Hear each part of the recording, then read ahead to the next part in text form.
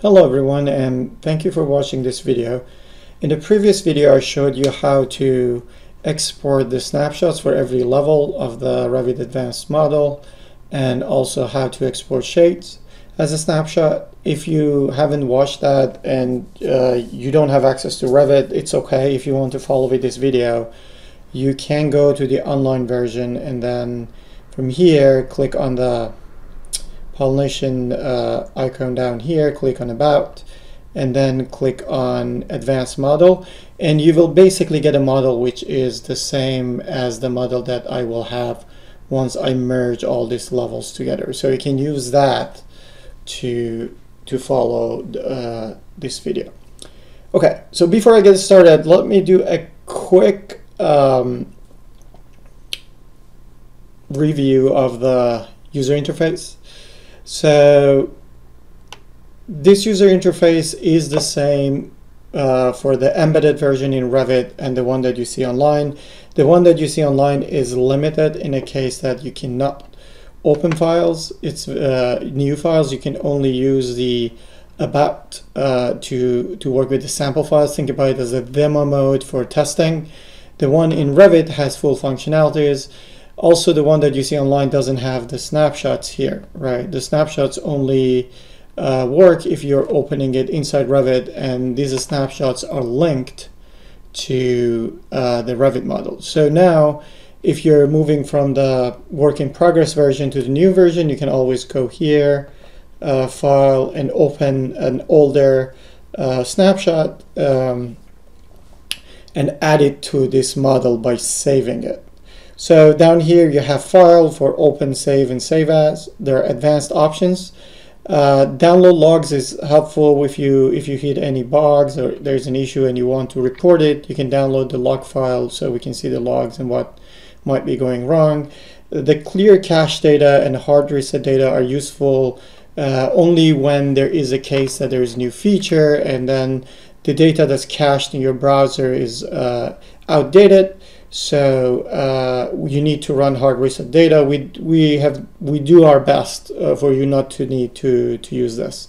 And if you're thinking, so all the data are cached locally in the app. So when you're using it from inside Revit, no data is going to leave your computer. So the model is going to stay local. You see all the snapshots are also local. So don't worry about that. And there is, in the frequently asked questions in documentation, there is more technical explanation of how it works. So, and About, I already talked about it. You can access the sample models. You can also go to Getting It Started in documentation, see the list of commands, or go to Discord for asking any questions that you might have. So that's this side. On this side, you have snapshots. Then you have all the information for your model. So if I go ahead and open my model, so I'm going to open the entry level by clicking on this first one, open, which opens the file for me. So now, once this is open, I can see all the levels. Of course, in this one, I only have one level. Then you can see the list of rooms.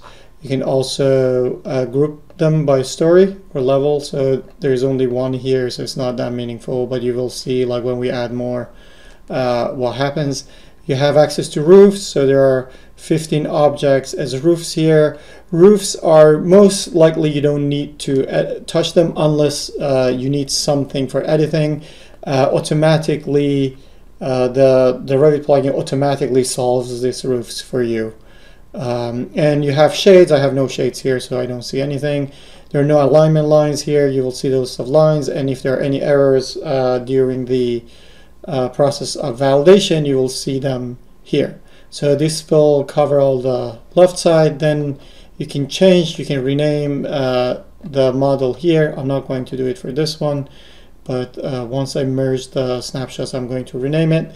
On this side, you have the export option that you can export to all these different file formats.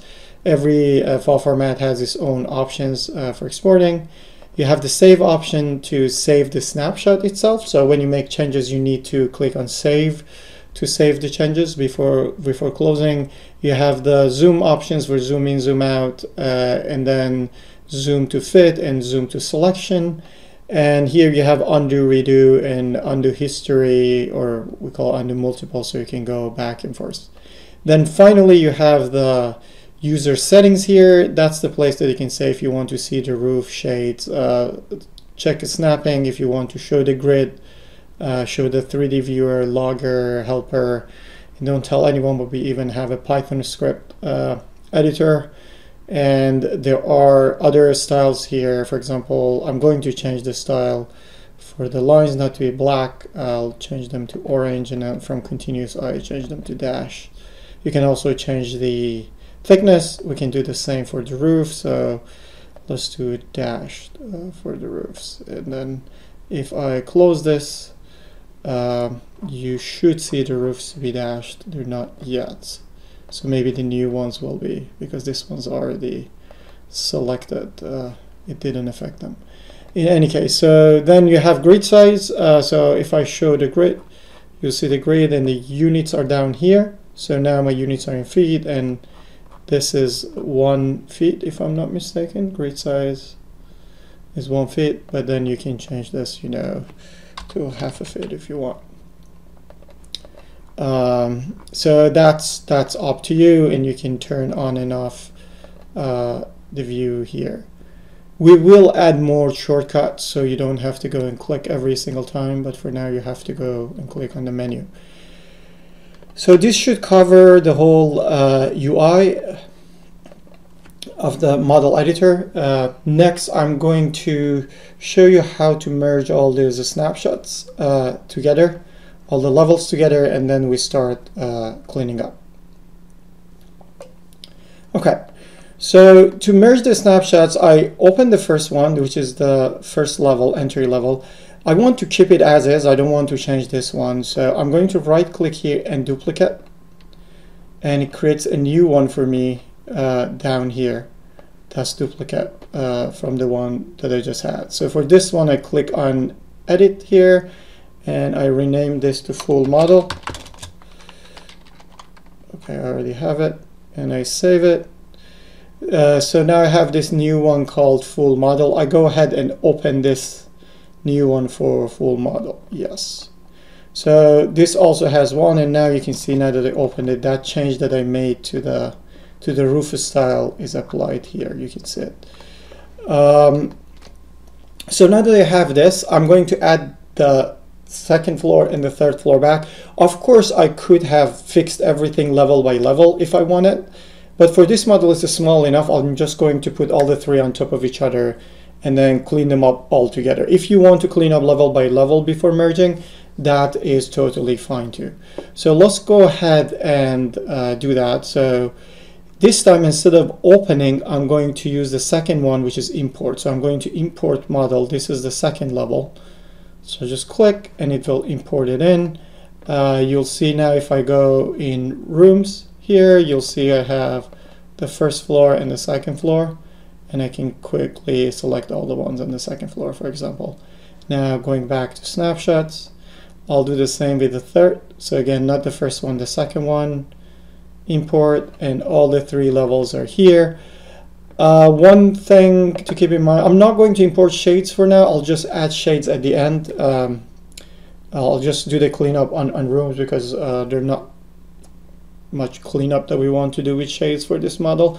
So just keep the shades there. And the other reason is if you have shades that are really complex, you don't want to make the model heavy here, right? You just want to have rooms, objects, so you can quickly clean them up as needed. Okay, let me save this by clicking here before starting the cleanup.